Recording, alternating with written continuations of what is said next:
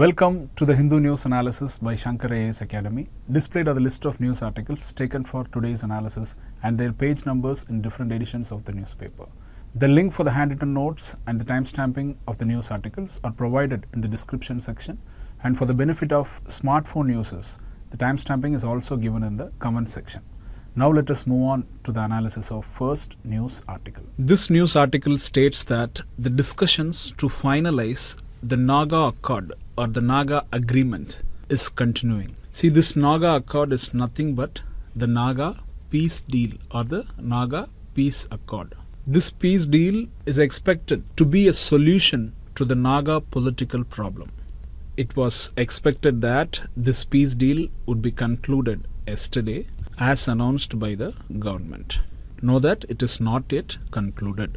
So before discussing the news article, let's first understand the background behind this peace deal. Why is it needed even though Nagaland is a state under the Indian Union?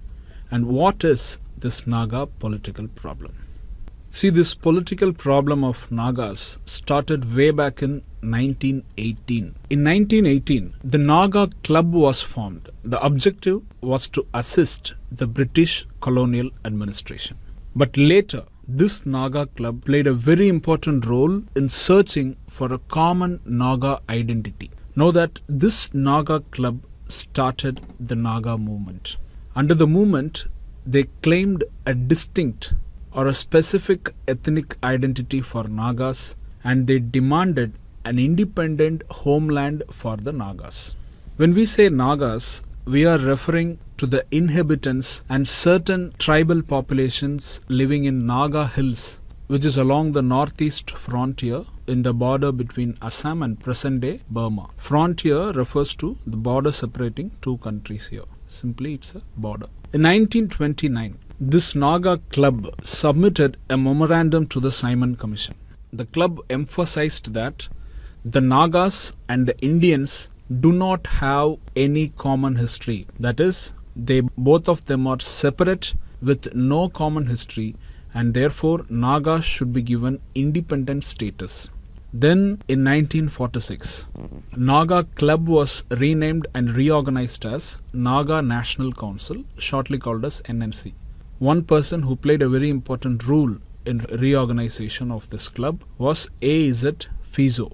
In June 1947, a 9-point agreement was signed between Naga National Council and the then Governor of Assam, Sir Akbar Haidari. This agreement recognized the right of Nagas to develop themselves according to their freely elected wishes.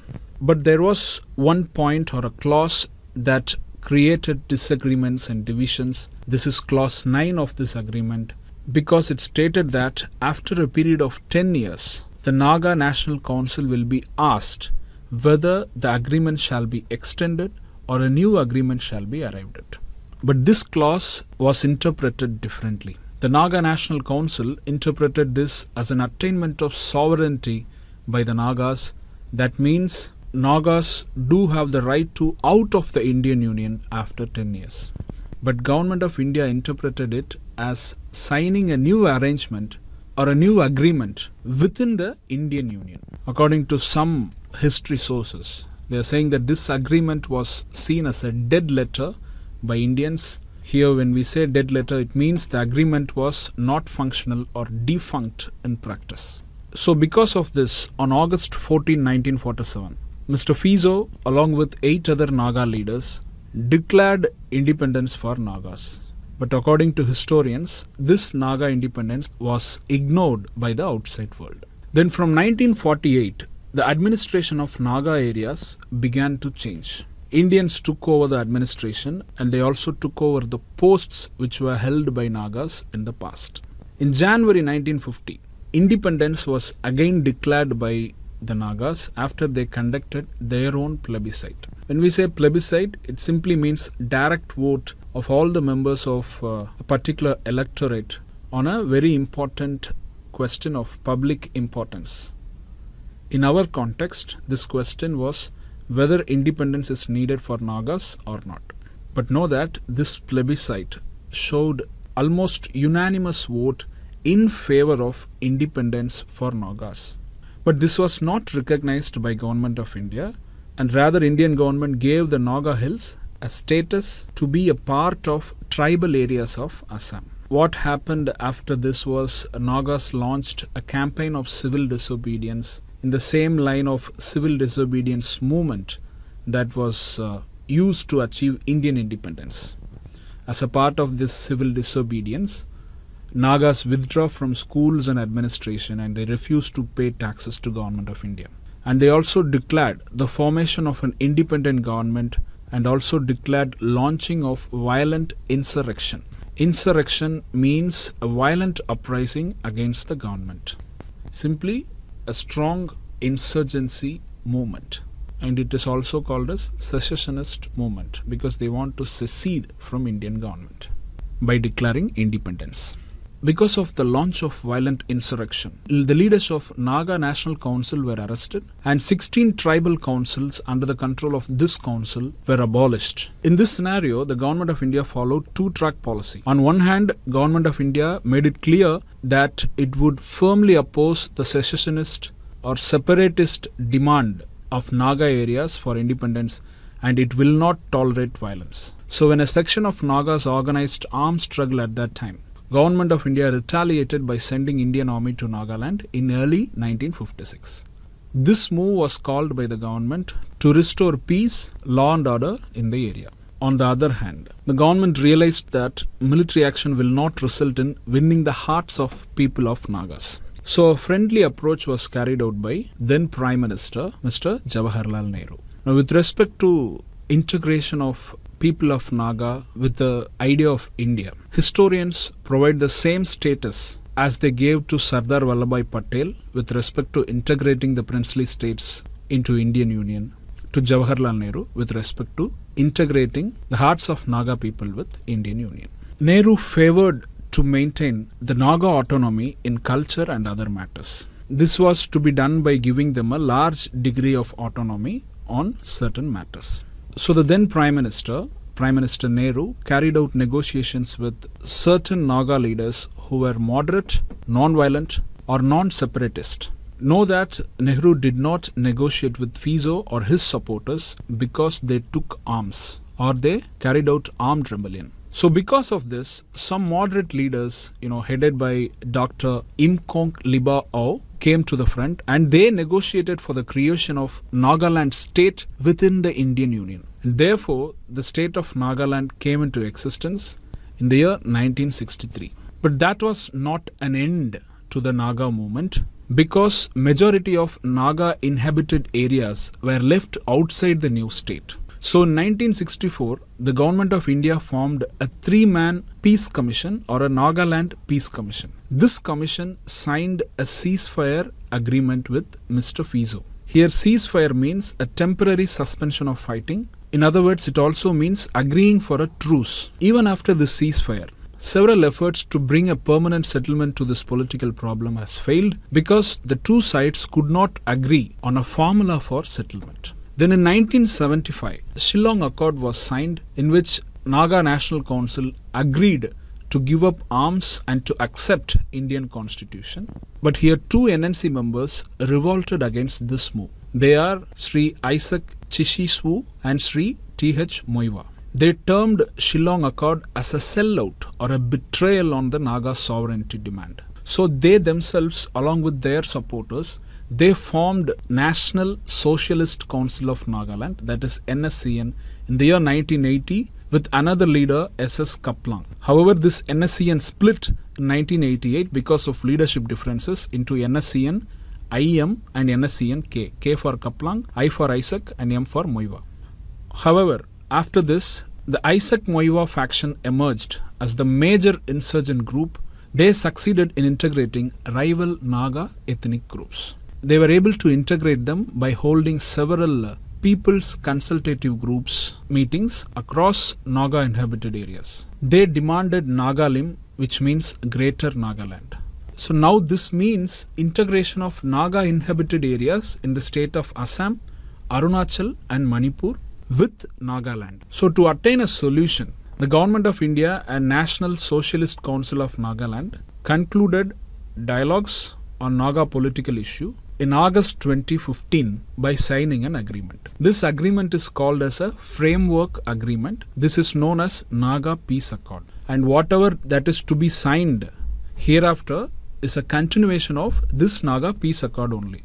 So the August 2015 accord was signed by government's interlocutor for Naga peace talks, Sri R.N. Ravi, on behalf of NSCN. The agreement was signed by Isaac Chishiswu and Moiva. This August 2015 agreement was expected to end the oldest insurgency in the country. Now the term the oldest insurgency is the expression given by the government of India. That agreement was aimed to provide a life of dignity, life of opportunity and equity for the Naga people.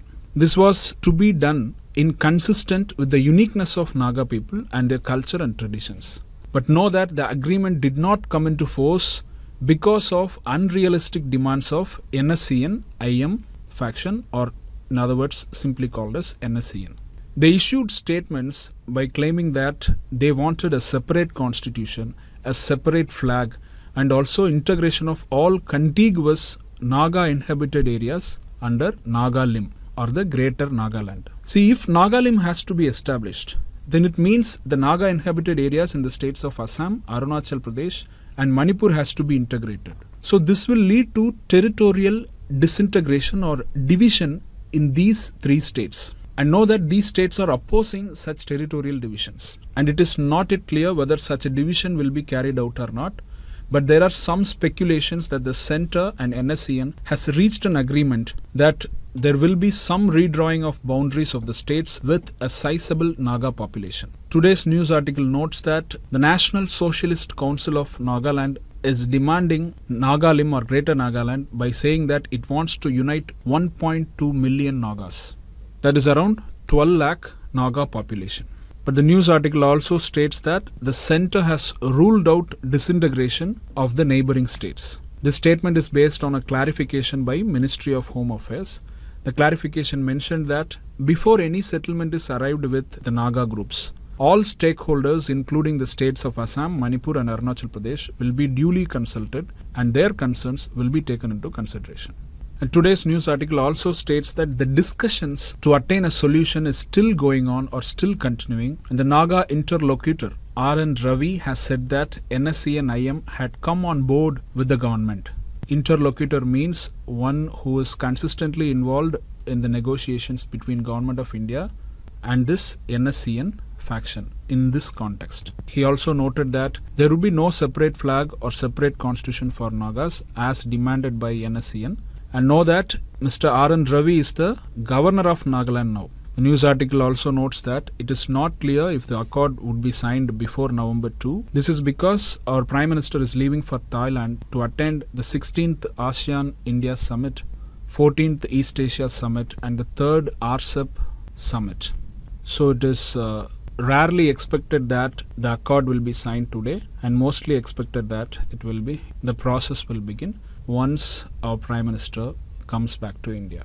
So these are some of the information with respect to the analysis of this news article. Kindly bear with us when we discuss some articles in detail. Particularly we may talk the background of the articles, and this may lead to increase in the video length on certain days. And this topic is also important from the mains perspective, as we have linked the syllabus particularly under GS1 in post-independent consolidation and reorganization of states, and also with reference to extremism and internal security challenges in GS3. Now let us move on to the analysis of next news article.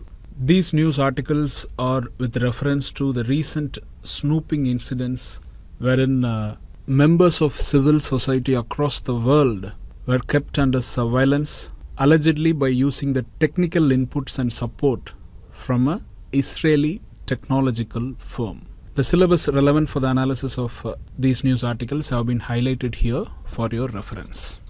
When we say snooping, it refers to encroaching or invading the privacy of another person, or getting unauthorized access to the private matters of other individual.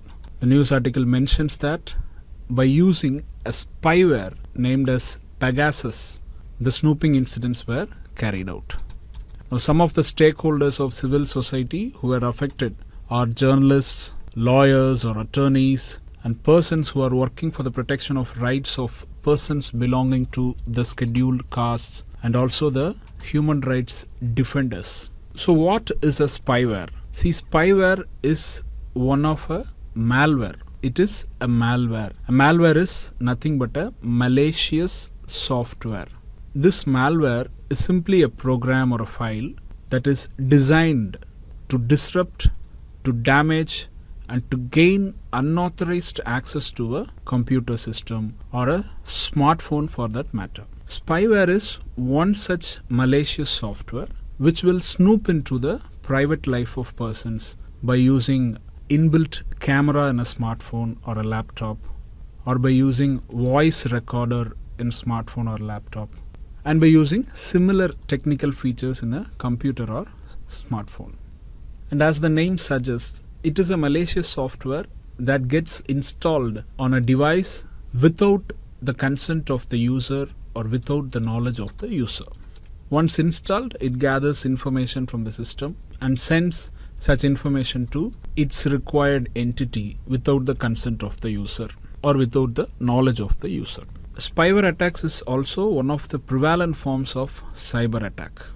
And according to the statement made by WhatsApp in its complaint filed in a court in United States, Pegasus spyware was developed by an Israeli technology firm called as NSO Group. This spyware exploited a vulnerability in WhatsApp's video call feature.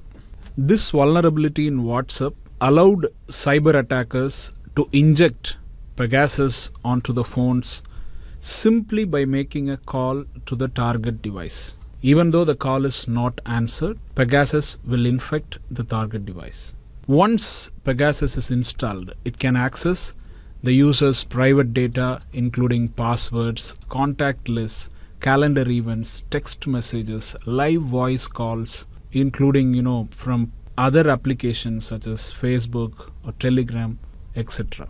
And it can also on its own operate the microphone or voice recorder in the mobile phone or the infected system to spy on the various activities of the users.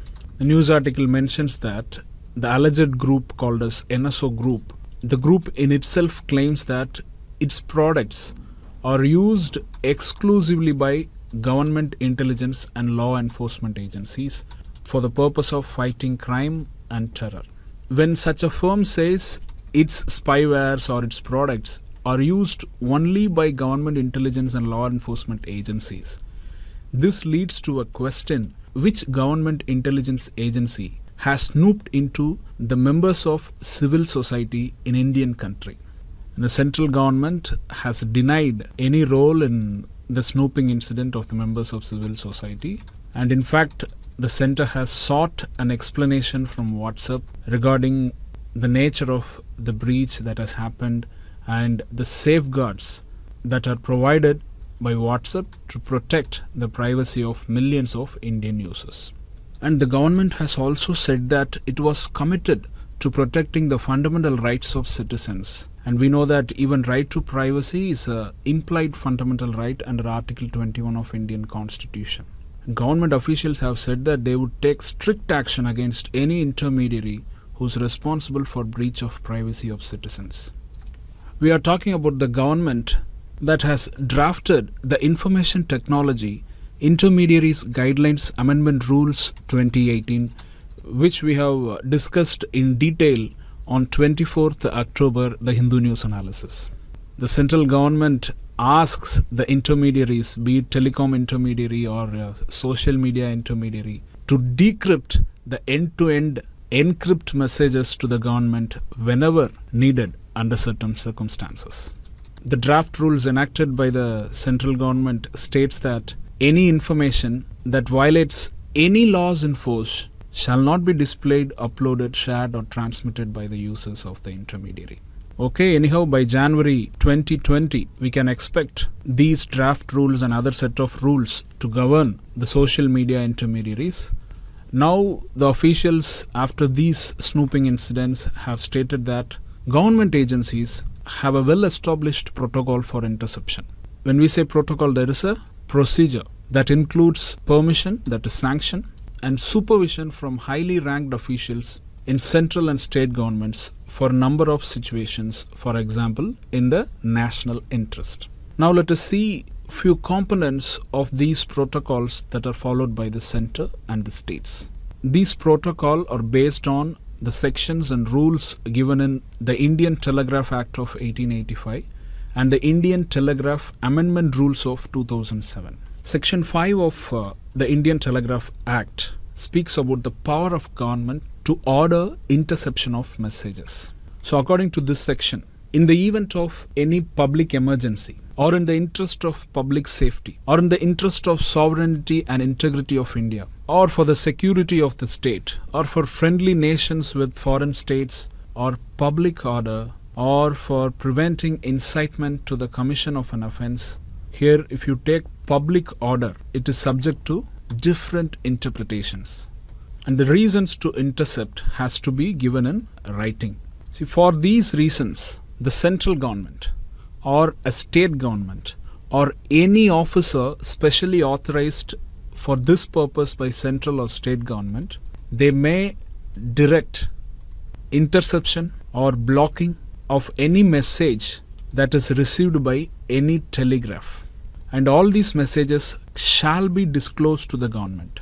And the direction also includes, from such a telegraph, certain messages shall not be transmitted also. Here when we say telegraph, we should know that it means any appliance or instrument or material or apparatus that is used or capable for transmission or reception of signs, signals, writing, images or sounds or intelligence by way of visual or other electromagnetic emissions, radio waves, and etc.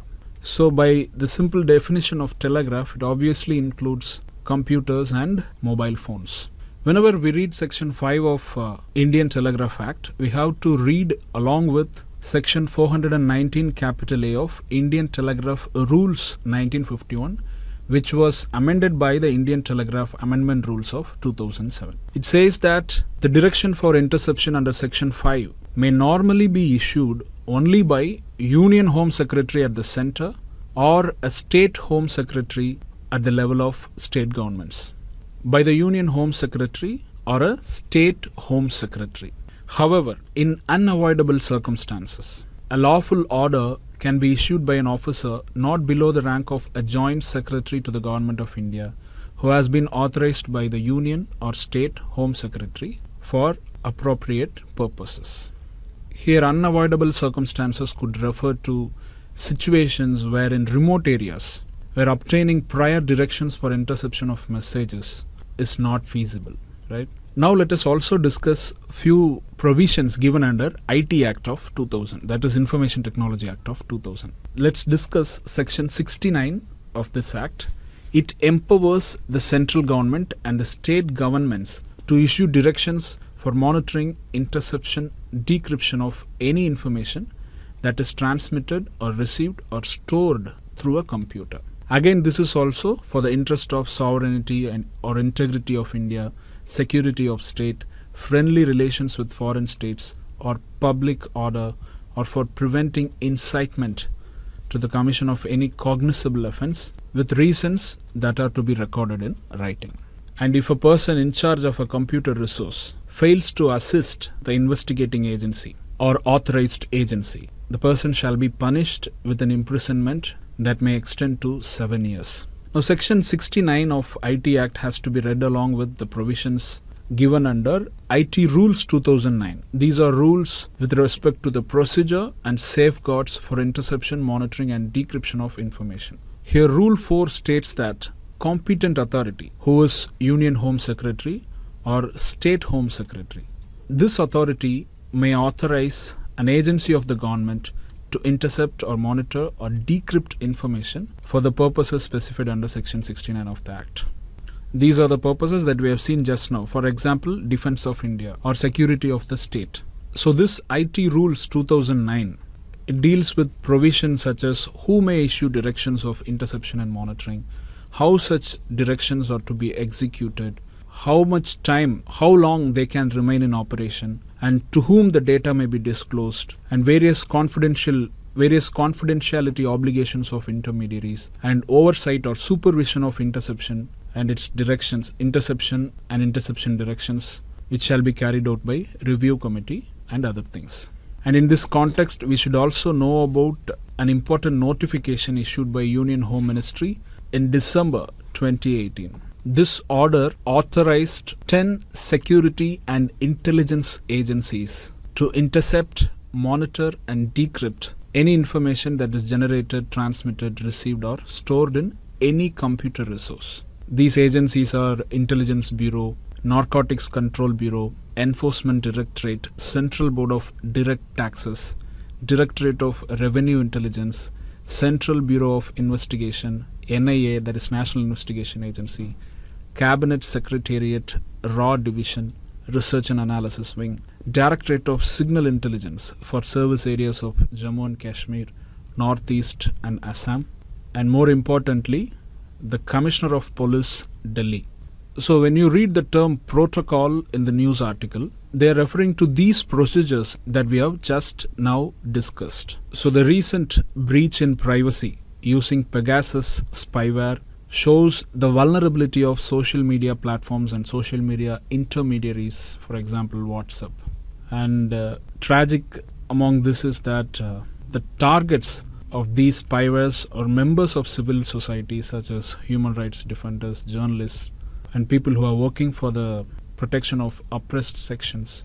And all these people are sacrificing their lives for making this world a better place to live. We should also see this event as not just violation of right to privacy of individuals, but this is also a grave threat to democratic values, because most of the targets are known for showing dissent or dissident or disagreement to the government policies. So that means these are actions that aim to suppress the voices of disagreement or even constructive criticism. So while it is very important for the civil society to remain safe, it is also the duty of the government to ensure adequate safeguards to protect the privacy of our citizens, and also it is the duty of social media intermediaries to make their networks and systems foolproof and without any vulnerability for intrusions. Now, the second article with focus on Maharashtra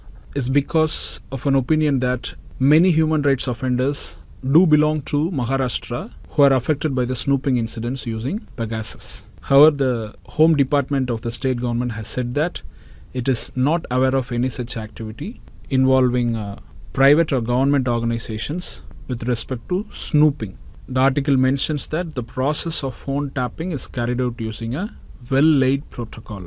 And even if the state government has to intercept information, it has to be based on the provisions that we have discussed with respect to the Telegraph Act and the Telegraph Rules. Anyhow, in the days to come, we will get to know which government agency or which entity has spied on the members of civil society all over the world, provided the complaint filed by WhatsApp in US court makes remarkable progress. These are some of the information with respect to the analysis of these two news articles. Now let us move on to next article.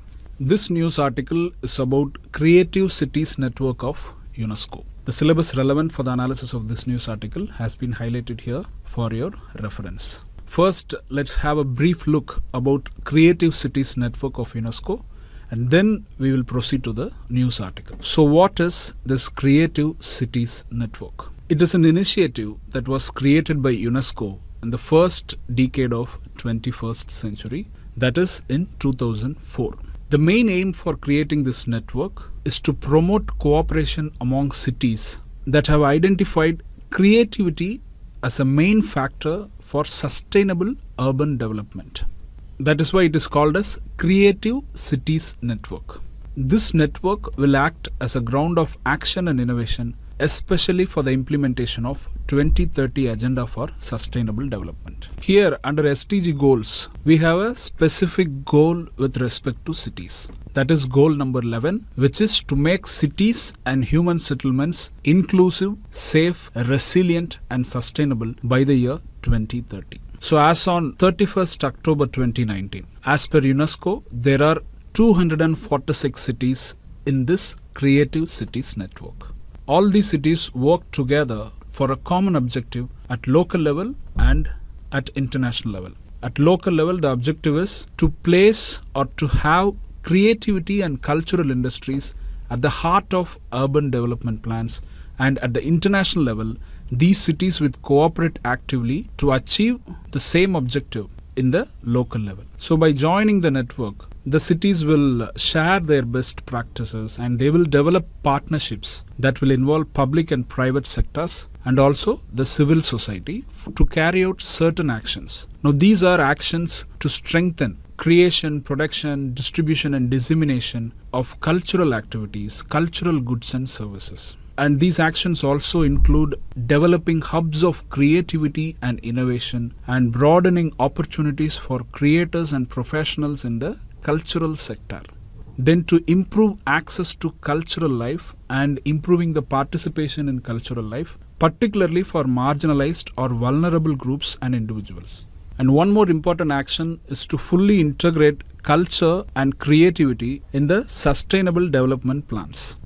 This network covers 7 creative fields. One is crafts and folk arts, then media arts, then film, design, gastronomy, literature and music.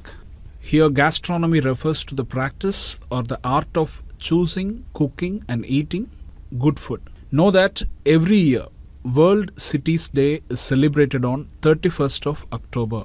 This observation has started since 2014 based on a resolution passed by United Nations General Assembly in December 2013. The general theme of World Cities Day every year is Better City, Better Life. However, sub-theme under this general theme will vary every year to promote successes of urbanization or to address specific challenges resulting from urbanization.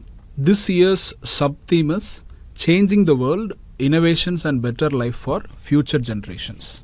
Now let us see the news articles. On the occasion of World Cities Day on 31st October, it is announced that Hyderabad is selected as UNESCO Creative City in Gastronomy category. So from now on, Hyderabad is a city of gastronomy. It is one among the 66 cities that have been designated as creative cities this year. Know that in India, Mumbai is also one among these 66 cities. Mumbai is designated as creative city in the film category. Apart from these 2 cities, there are already 3 Indian cities which are part of this creative cities network. They are Chennai, Varanasi and Jaipur.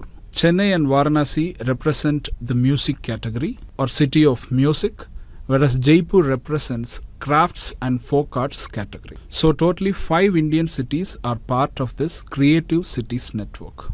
Earlier there were around 180 cities in this network. With the addition of 66 more cities in this year, as of now there are 246 cities at the world level which are part of this network. The news article mentions that Hyderabad city received this UNESCO recognition because of the incredible range of food it have.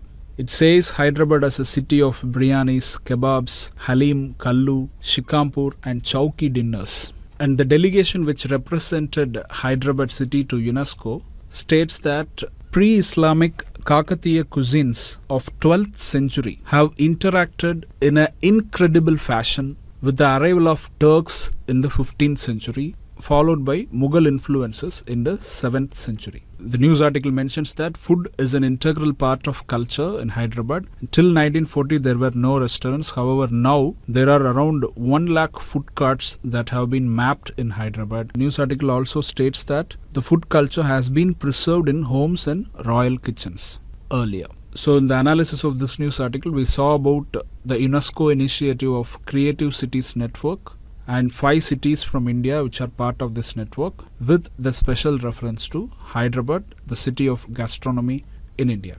Now let us move on to the analysis of next news article. This news article states that Beijing illegally holds parts of Indian territory. The syllabus relevant for the analysis of this news article has been highlighted here for your reference. The news article reports the reactions from Chinese side in response to the reorganization of the erstwhile state of Jammu and Kashmir. We know that as per the Reorganization Act of J&K 2019, that is the J&K Reorganization Act 2019. The erstwhile state of Jammu and Kashmir was bifurcated into two union territories, one union territory of Jammu and Kashmir, then union territory of Ladakh. This bifurcation has come into effect yesterday, that is on 31st October 2019, on the occasion of Rashtriya Ekta Divas, which in English is the National Unity Day. See, this National Unity Day is celebrated in the honor of the birth anniversary of Sardar Vallabhbhai Patel. China has stated the reorganization of Jammu and Kashmir and Ladakh as void. That means it is not valid or not legally binding. And Chinese spokesperson highlights that the Ladakh region contains Chinese territories and urge India to respect Chinese sovereignty and territorial integrity. See, here the Chinese official is referring to the Aksai Chin region of Union Territory of Ladakh and Shaksgam Valley of Union Territory of Jammu and Kashmir. And they are claiming these territories as Chinese sovereign territories. You can see these territories in the diagram. Here, the border line, which is on the outer side, which is claimed by India to be the border between India and China, is also called as Johnson's Line. And the present border between India and China, which is claimed by Chinese side, is called as Line of Actual Control, or also called as McDonald's Line. And note that the border of Arunachal Pradesh with China in the eastern side is called as McMahon Line. You should note that Aksai Chin, Shaksgam Valley, both these territories are part of erstwhile princely state of Jammu and Kashmir that joined with Union of India in 26-27 October 1947. Therefore, both these territories in Jammu and Kashmir are under illegal occupation and illegal administration of China, and therefore these territories are sovereign territories of Republic of India. That is why the article mentions that the Ministry of External Affairs of India has argued that China is in illegal possession of parts that are parts of erstwhile state of Jammu and Kashmir. The ministry has also warned other countries, including China, to respect India's internal matters and sovereignty, and other countries should not comment on the internal matters of India, just as India refrains from commenting on the internal issues of other countries. Now let us see how China got these two territories. See, in 1962, China unilaterally invaded the territory of Jammu and Kashmir and captured Aksai Chin. See, Aksai Chin at that time formed 20% of then Jammu and Kashmir. Capturing Aksai Chin gave a big foothold in Jammu and Kashmir, and because of the geographical significance and because of the altitude of Aksai Chin, it is also said that at present the Aksai Chin area acts as a watchtower for China for the entire region of Central Asia. Now, the reasons for the 1962 Sino-Indian War are mainly territorial disputes between the two nations and also India's support for independent Tibet at times, and also India's support for Tibetan leader Dalai Lama. See, these are the main reasons. The war actually ended with the retreat of Chinese forces just to the line of actual control, which is the McDonald's Line.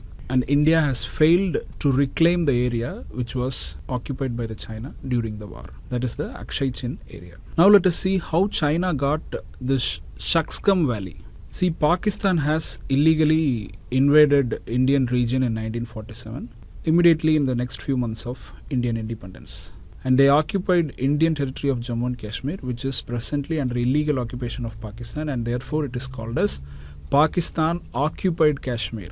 And in 1963, there was an illegal agreement with China from the side of Pakistan. That is Sino-Pak Agreement of 1963. And by this agreement, this Shaksgam Valley is ceded to China.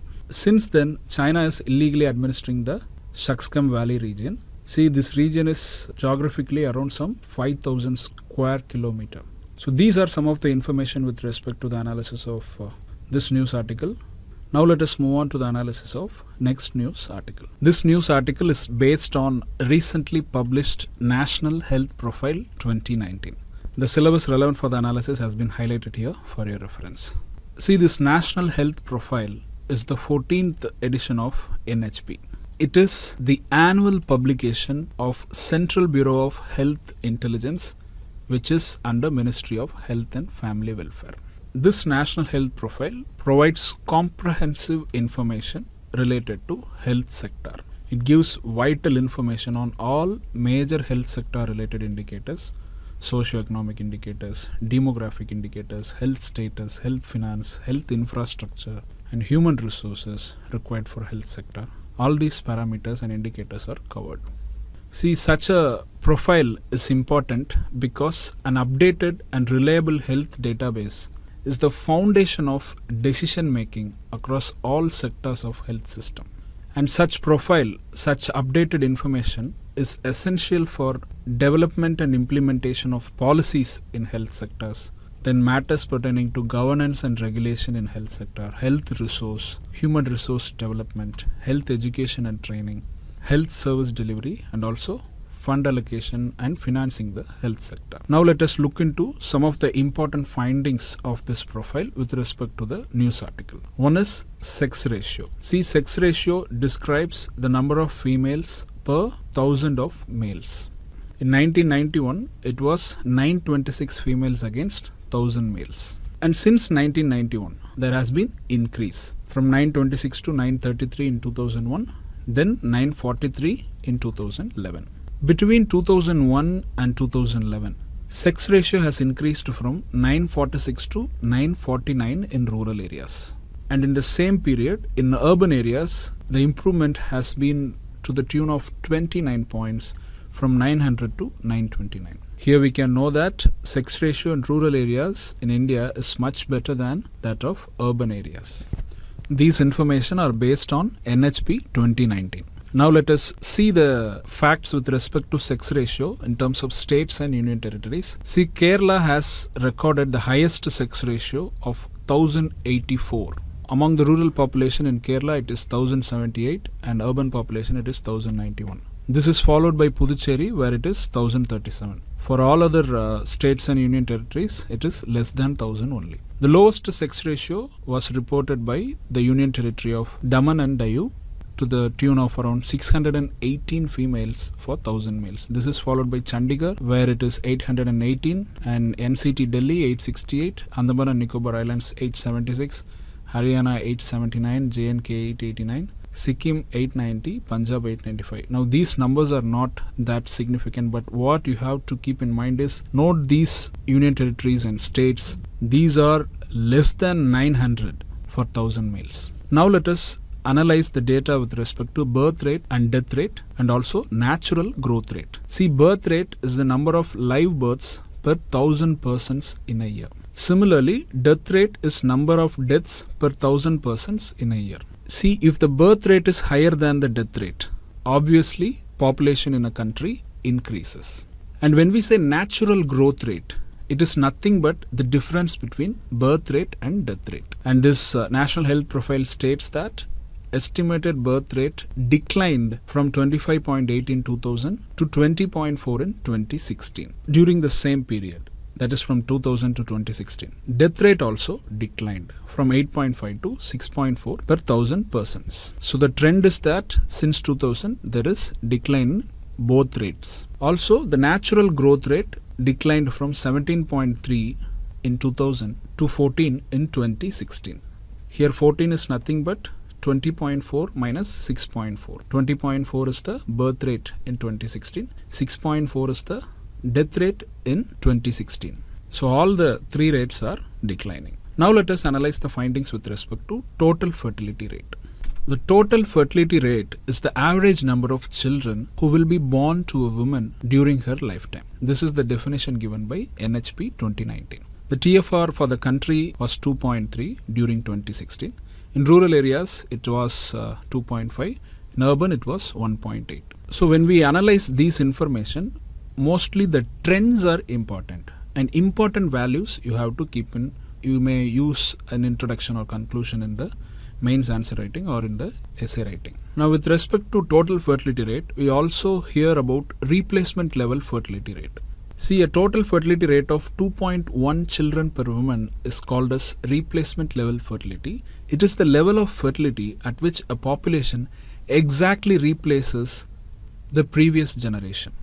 In other words, it is the level of fertility at which a population exactly replaces itself from one generation to the next. In Bihar, the total fertility rate is 3.3. In UP, it is 3.1. And for lowest total fertility rate, we can say Delhi, Tamil Nadu and West Bengal. All of them have 1.6. Now let's come to the literacy rate. So who is a literate? Who can be treated as literate? See, as per census, a person aged 7 and above who can both read and write with understanding in any language is treated as literate. Now as per NHP, the literacy rate of the country has increased to the tune of 8.2% during the decade 2001 to 2011. And overall literacy rate of India is 73%. For males it is 80.9%. For females it is 64.6%. Rural literacy rate is 67.8%. Urban literacy rate is 84.1%. So here we can say that men and urban population are having better access to education or are better in terms of literacy rate over women or females and rural population. The leaders with respect to literacy rate are Kerala with 94%, then Mizoram with 91.3%.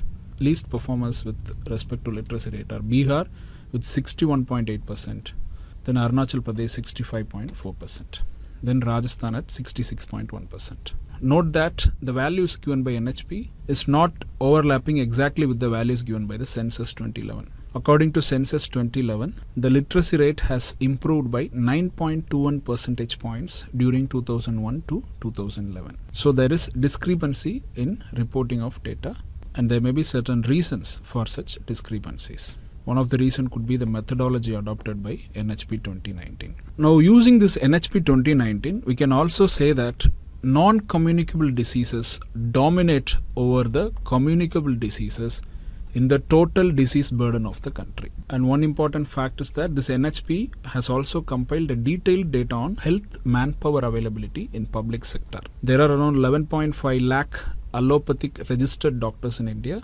and registered Ayush doctors as on January 1, 2018 was around 8 lakh. When we say Ayush doctors, this include Ayurveda, Naturopathy and Yoga, Unani, Siddha and Homeopathy. One important fact is that more than 55% of Ayush doctors are from a single branch, which is Ayurveda. So these are some of the information that we can take from the analysis of this news article. We saw about what is NHP, what is NHP 2019, who publishes it. Then we analyzed factors with respect to sex ratio, birth rate, death rate, natural growth rate, total fertility rate, literacy rate, and also we saw that non-communicable diseases dominate over communicable diseases. Then we saw few data about health manpower availability in public sector. We have come to the last session, the practice questions discussion session. We are happy to bring back our earlier format of practice questions discussion so as to satisfy the preparation requirement of our viewers. Now let's go to the first question. This question is with reference to Creative Cities Network initiative of UNESCO. We know that Hyderabad was recently included in this network. They have given 5 cities and are asking which of the following cities in India is or are part of UNESCO's Creative Cities Network. In music category, first let's see whether is there any possibility to eliminate and arrive at the correct answer. See, we know that Hyderabad was included in this network as a city of gastronomy or under gastronomy category. So Hyderabad should not come under music category. So any options should not have the number 3. So thereby you can eliminate option A, option B and option D. So the correct answer for this question is option C, 1 and 5 only. Now see, Creative Cities Network was created by UNESCO in 2004. The aim is to promote cooperation among the cities who identified creativity as a strategic factor for sustainable urban development for implementing the Agenda of Sustainable Development 2030. We know that goal number 11 deals with making cities inclusive, safe, resilient and sustainable by 2030. This network covers 7 creative fields. In question there is given music category. We discussed about gastronomy category. And there are crafts and folk arts category, media arts category, film category, design category and literature category. 5 Indian cities are part of this network under 4 categories. Jaipur city under crafts and folk arts category, Mumbai under film category, Hyderabad under gastronomy category, Chennai and Varanasi under music category.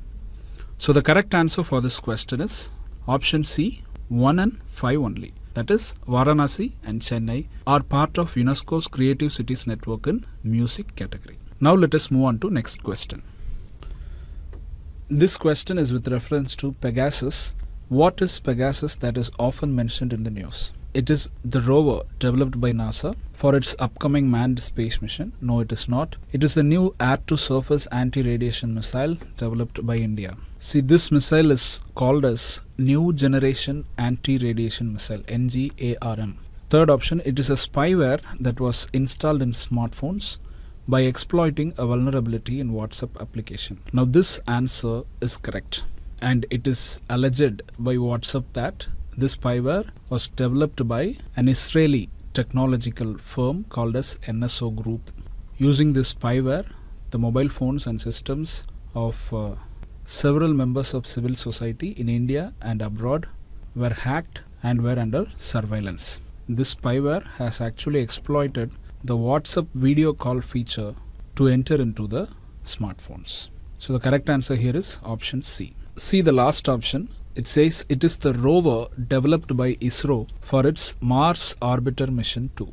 Now this statement in itself is wrong, and with respect to Chandrayaan 2 moon mission of India, of ISRO, name of the rover was Pragyan and the name of the lander was Vikram. In 2018, if you see, there was a question on Internet of Things. So we can expect questions in these lines. Now let us move on to next question. In this question, they have given regions on one side and the names of union territories on the other hand. They are asking that which of the above given pairs is or are incorrectly matched. We can expect such geography based questions. See, this question is based on the locations that we frequently see in the news article. Note that Shankar Valley is part of Union Territory of Jammu and Kashmir. Akshay Chin is part of Union Territory of Ladakh. And Siachen region, including the strategic Kumar Post, is part of Union Territory of Ladakh. Also, Nubra Valley, Nubra River, which is a tributary of Shyok River, is also located in Union Territory of Ladakh. So we have discussed Nubra Valley and Shyok River during our Hindu News analysis on 22nd October 2019. So in this question, if you see, all the pairs are correctly matched. But note that questions ask for incorrectly matched pairs. None of the pairs are incorrectly matched. Correct answer is option B. Now this is a practice question that is based on geography. They have given 4 states and are asking to arrange them geographically from south to north. We know that Arunachal Pradesh is in the north. So one should come on the right hand side to correspond to north.